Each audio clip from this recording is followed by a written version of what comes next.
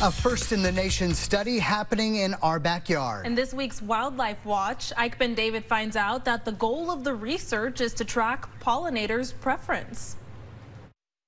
Cedar Circle Farm is home to about 25 acres of cropland growing organic produce. It's also the home of a new experimental garden. So we're trying to look at all the different mechanisms that could potentially influence these flower-visiting pollinators. Desiree Narengo, a conservation scientist at the Vermont Center for Eco Studies, is spearheading the project. And one of the biggest questions that people had is, does it matter if I buy a plant at my store that's a local ecotype?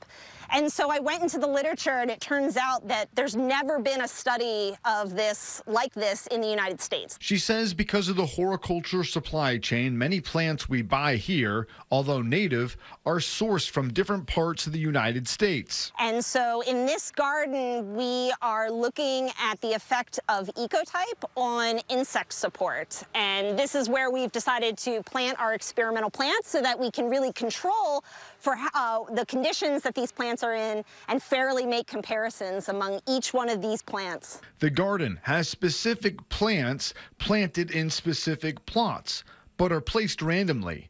The study aims to track which plant pollinators pick. They're all really important pollinators, and they all might be selecting these flowers in different ways. So in our analysis, we're really interested in not just the overall activity of pollinators, but who actually is deciding to use these flowers.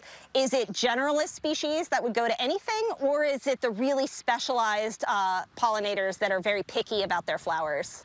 The hope is that the data can give scientists like Narengo a map for a strong ecosystem for future planting. If you go to a local nursery, 9 times out of 10, those plants are either going to come from the Midwest because their supply chain is much more developed than we have here in the Northeast. So they're shipping plants from the Midwest just for sale.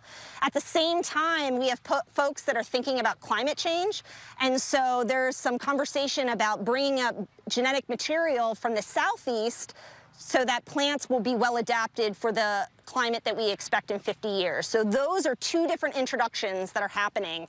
And we don't know what that means for our insects. We don't know if they'll recognize those plants, or alternatively, these plants could be plastic enough that they just, adapt to this new situation that they're in. There are 6 plots like this around the region, and they hope their data will yield results in a few years. You can check out the experimental garden at Cedar Circle Farm and Educational Center in East Thetford. Ike Ben David, Channel 3 News.